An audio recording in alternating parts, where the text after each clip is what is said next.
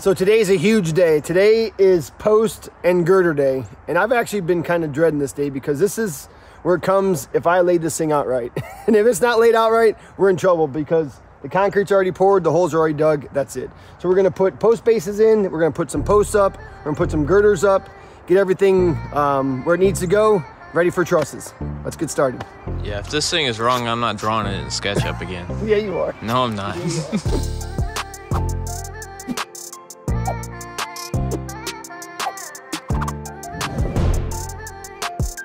First things first, we got the big tape out. We're gonna go ahead and just pull numbers again, just to make sure that everything's where it's supposed to be. So pull some diagonals, and then we're gonna pull out and lay out where our post bases are gonna go, 12 foot on center, just to make sure it's what it's supposed to be. So here, you can have the smart end and the dumb end.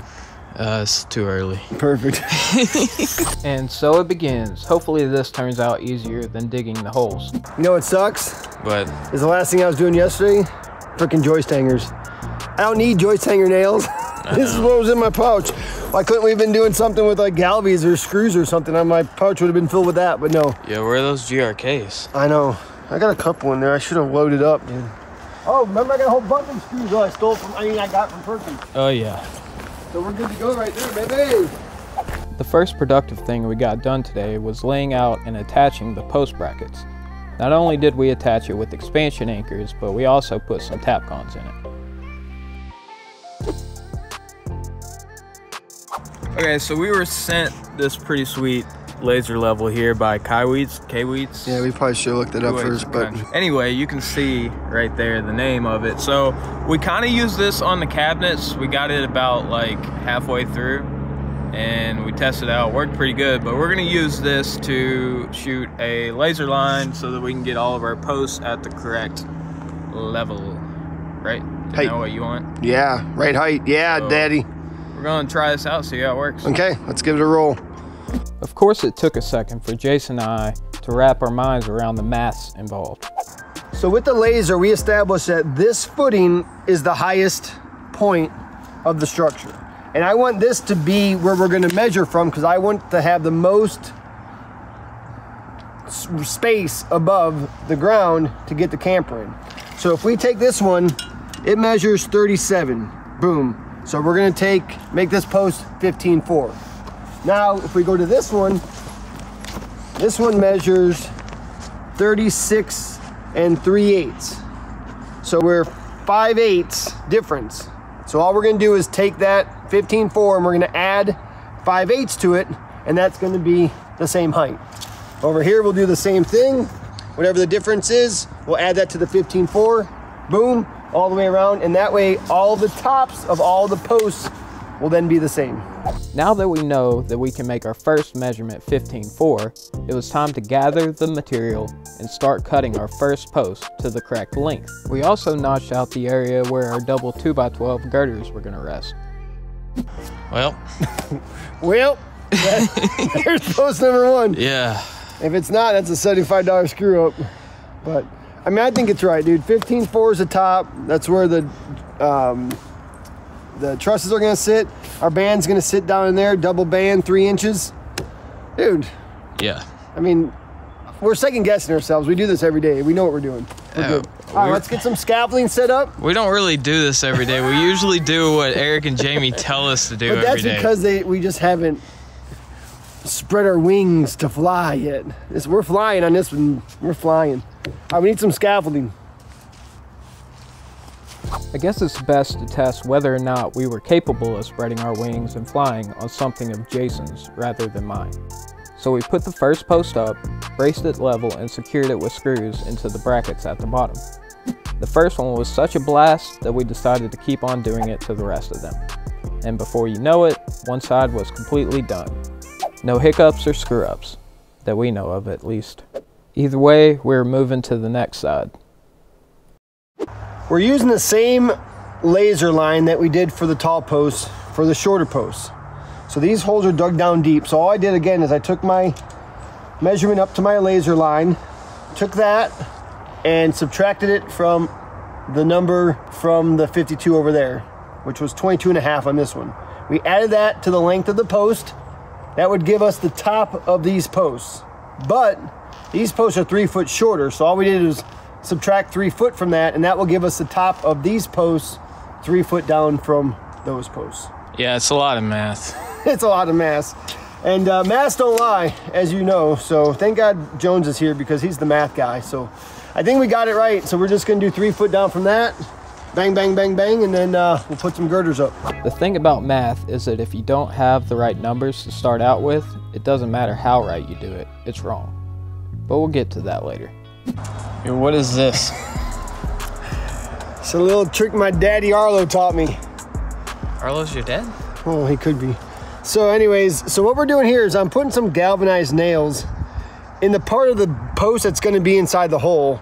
So what happens is when the concrete forms around this now, it's actually gonna form around these nails, these galvanized nails, and this will help it from ever coming loose inside the concrete or being picked up out of the concrete.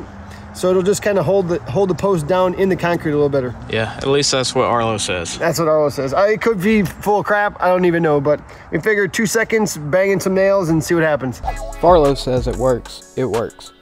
So we got our first post in on the other side and then our second. Looks like Nana's getting ready for Snowmageddon. Dude, it's not gonna... She's out there freaking loading wood. Look at outside, Snowmageddon. I think she's expecting to be shut in for about a week. It's like her 5th trailer load of wood. Dude, she's a horse, not a horse, I can't say that. She's a beast.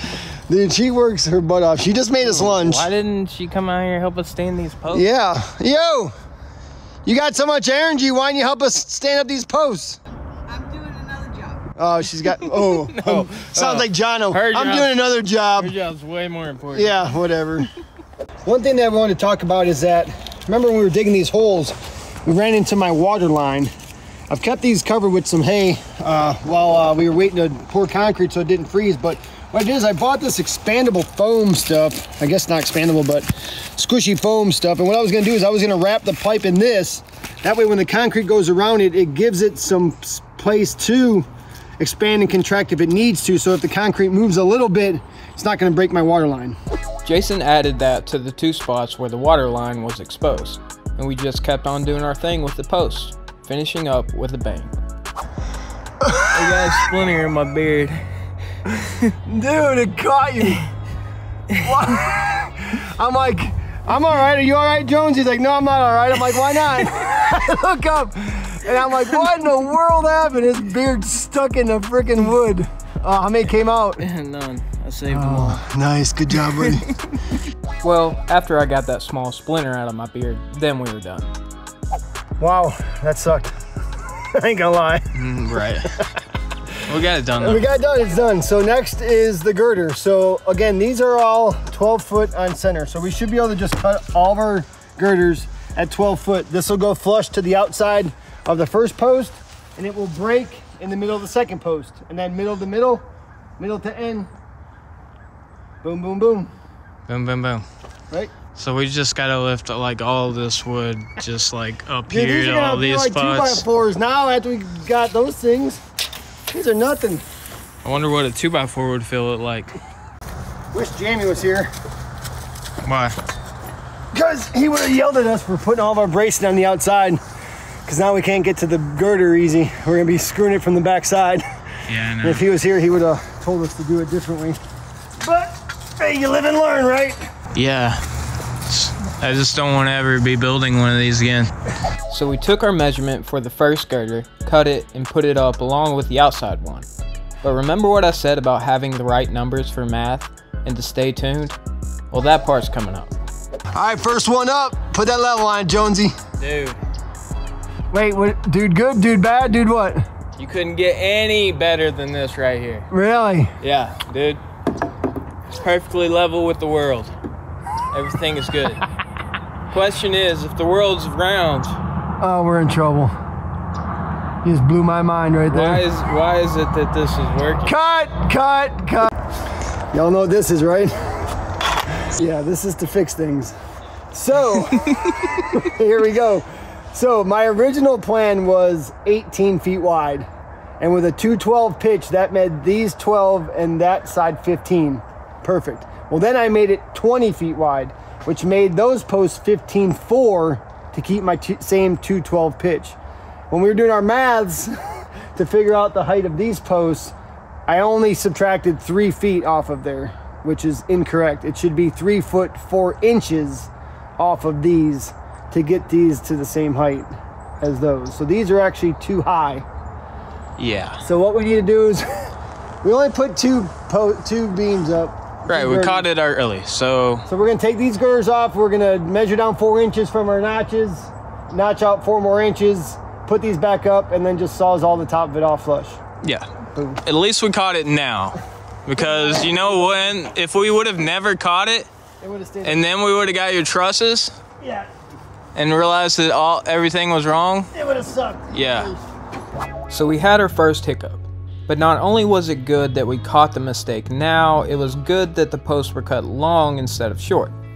I guess one way to make it work with the trusses Jason already ordered would have been to cut 4 inches off the taller posts if we had cut these posts shorter rather than longer. Easy fix though. Once we had that side fixed, we went ahead and put in all the girders for the rest of that side, making sure to cut the notch 4 inches lower on each post. Now it was time for the final side. I just walked right into that freaking board. I wish I got it on camera. So we moved the scaffolding over and got set up for the other side. Since this side was much taller, we had to add another buck as well. Let's just be a little honest here. Yeah, Neither one of us have ever built anything like this never, on our own.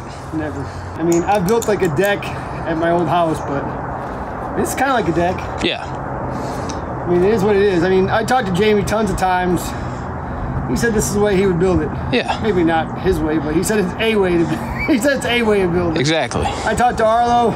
I think we're good. I mean, with our, many years of experience, yeah, 4. That's the other thing I don't think people really realize is that you've only worked for the Perkins for 4 years, Yeah. and I've only worked for them for 3. Yeah. I had 0 experience other than in painting. Oh, it shows. Well, we'll see if I come back next week. Despite our lack of experience, we like to think we're pretty sharp. I mean, the Perkins seem to keep us around for some reason. Check out Jason down there in his natural element. Look at the way he measures that board with such accuracy, and that cut he's making with such precision. And don't even get me started about the brute strength that this man has. Is there anything he doesn't lack? You know what makes me feel like a real man? What's that? Having a big 12 in your pouch. I don't know what it is. Just something about it, bro. Yeah. It's like, yeah, I'm a man. Dude, what is your dog doing all the way over there? That's not my dog. That's a goat. It's my, it's my neighbor's goat. Wait. And you keep calling it Haley. Its name's Haley! See, he ain't even looking at you. That's because it's not his name. His name's Peppy. Peppy? I don't know, something like that. I still believe that was Jason's dog, but he didn't seem to care. Either way, we had to get back to work. We were making our way down the home stretch with just a few more girders to put up. Haley! Get off the picnic table! Bro, does your dog not have any respect? My dog does. That goat, 0. It's That not goat a don't give goat, crap. dude. It's a goat. That's a dog. Oh, look at him laying down. Whoa. Oh, good Peppy. Oh, good Peppy.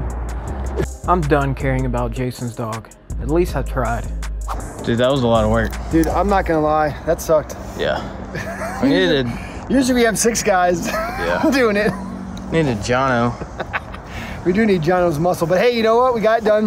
We had a little hiccup with that, the height on those small ones, but we fixed it, we overcame, got it done, got both in there, and now we're just ready for the trusses. Jason at Pro Truss is putting them together now. We'll get them shipped out here, and that'll be the next episode. Stay tuned. And you forgot to mention the part about a crane. Oh. Like we got a crane coming. Yeah, I got a crane coming. Yeah, I called the company. I think it was called Ray Jones Incorporated. Oh gosh. That's our crane company, Ray Jones, RJ Incorporated. RJ Cranes is what it's called.